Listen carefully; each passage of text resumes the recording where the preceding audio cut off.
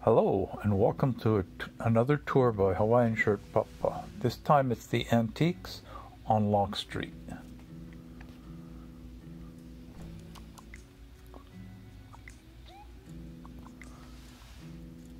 Well, the website says it's Locke Street Antiques. The sign has Antiques and then it has the Locke Street address. Yes, they had a nice collection of canes. This is part of the inside of the window display. A very lovely collection of antique and vintage furniture, mostly on the antique end of it. Whether they're chests of drawers, desks, dressing tables, accessories. And here you see a bunch of them. Plus there's a nice collection of artwork that they've got up on the wall and in various other places. Please do come with me to tour vicariously. And with that we continue. They also have some old jewelry, probably on the better end of the scale.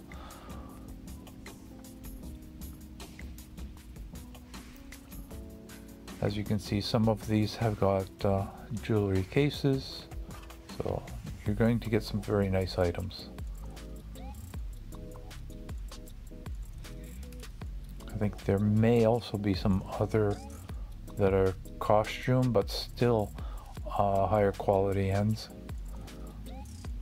which would be having proper crystal in them instead of precious stones or semi-precious stones. Some of the better items you'll find are in glass cases, especially the smaller pieces. So they've got from glassware to ceramics and porcelains and sets of cutlery. And here's one coming up. We may see that in a bit. Some serving trays.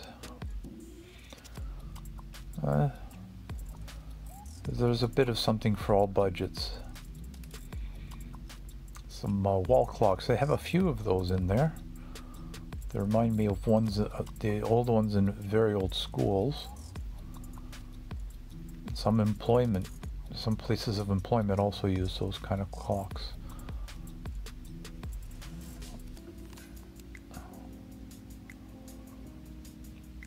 They do have some vintage shoes, as you can see there briefly, and cups and saucers.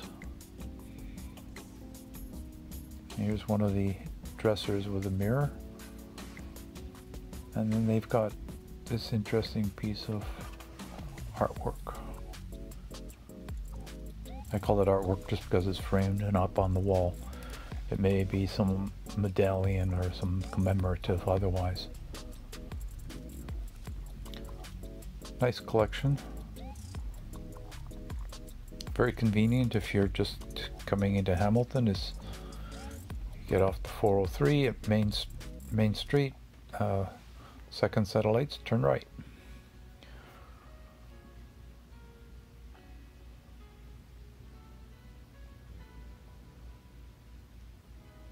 This street has a few other stores, more on the vintage end.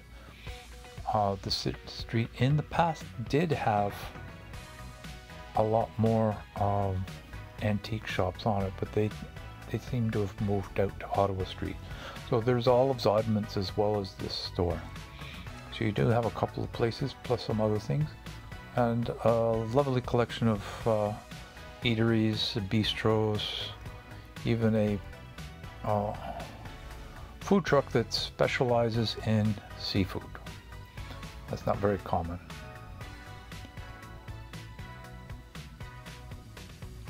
If you're into collecting particular types of porcelain or ceramics, as in plates, you might look out here.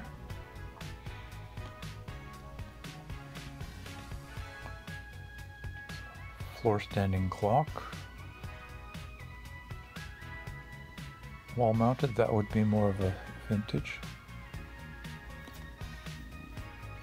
This round plant stand side table was quite interesting in my opinion. And there was some of the older artwork, as you can see. They had silverware or silver plate. I didn't take a closer examination. They both look very much the same, but they are quite different in weight as well as value. Some nice chests, small ones. You don't always find small ones, you tend to find the larger ones. Those were possibly used for tea or some other slightly more valuable items. Yes, there was a thing about locking up your tea. Here's a set of silverware in its original case from the appearances.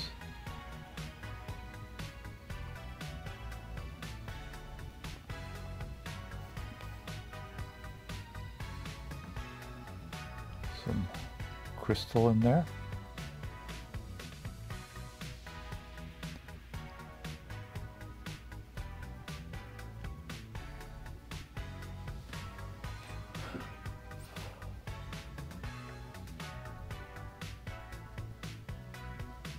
We're working ourselves back towards the back of the store. We had actually been to the back of the store already, went back to the front, and here we are moving back.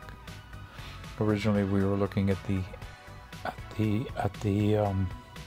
north side of the store. Now we've done the south, and we're now doing the more or less the center portion in between.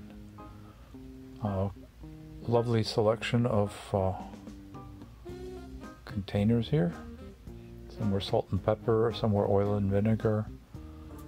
There. Well, thanks for watching. Hope you enjoyed this. I'd appreciate if you give us a thumbs up, maybe even give us a subscribe.